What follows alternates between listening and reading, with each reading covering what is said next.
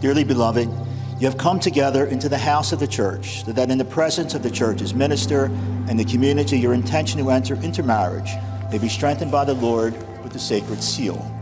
Church abundantly blesses the love that binds you through a special sacrament, enriches and strengthens those just already consecrated by holy baptism, that they may be faithful to each other forever and assume all the responsibilities of married life. Bryan and Lyndsay, have you come here to enter into marriage without coercion, freely and wholeheartedly? I have. Are you prepared as you follow the path of marriage to love and honor each other for as long as you both shall live? I am. Are you prepared to accept children lovingly from God and to bring them up according to the law of Christ and His church? I am. Since it is your intention to enter the covenant of holy matrimony, please face each other and join hands and declare your consent before God and His church.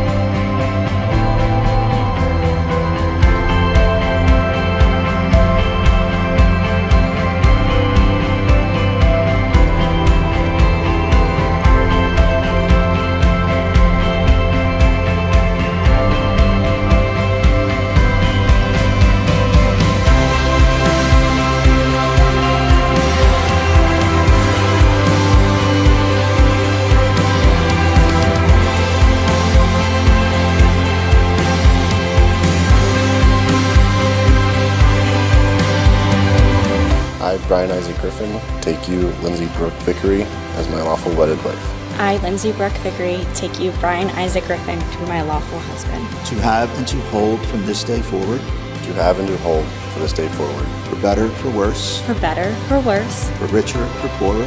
For richer, for poorer. In sickness and in health. In sickness and in health. To love and to cherish. To love and to cherish. Until death do us part. Until death do us part. Until death do us part.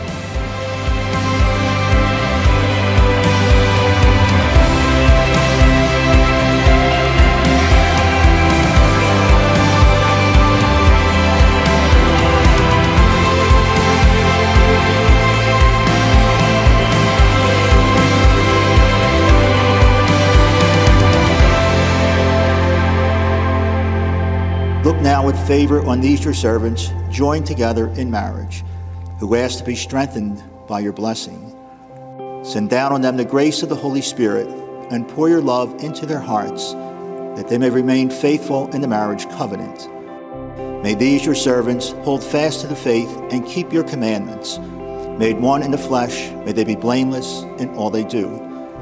May they be blessed with children, and prove themselves virtuous parents, who live to see their children's children, and grant that reaching at last together the fullness of years for which they hope, they may come to the life of the blessed in the kingdom of heaven, through Christ our Lord.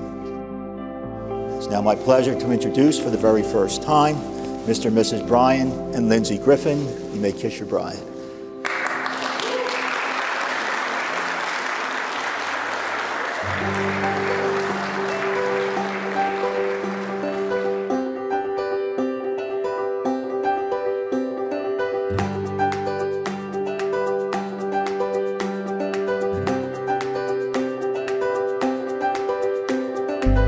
So as many of you know, Lyndsay and Bryan have been together since their freshman year of high school. That's right, 2009. When Bryan first came into our lives, I was 11 years old and in the 6th grade. Throughout the years, I've intruded on countless movie nights, played many jokes, and third-wheeled more times than I care to admit. I've enjoyed seeing Lyndsay and Bryan grow over the years, as Bryan pushes Lyndsay to be a more adventurous person, and Lyndsay pushes Bryan to live up to his full potential. And here we are at their wedding, and all I can say is, finally, it is about time. This is our time.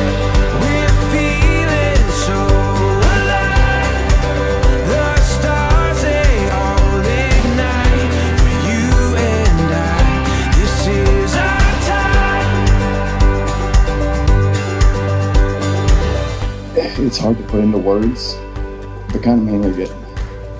Especially the last couple of years, Bryan's really been. He's got such a big heart. And I charge you, Bryan, to carry that over into your marriage. And just be the man that I know you are. To Bryan and Lyndsay, may you guys have many years of happiness ahead of you. And let's hope to God it turns out better than mine did. This is our time. Together we're wild and free. This is where we're meant to be. And I believe this is our time.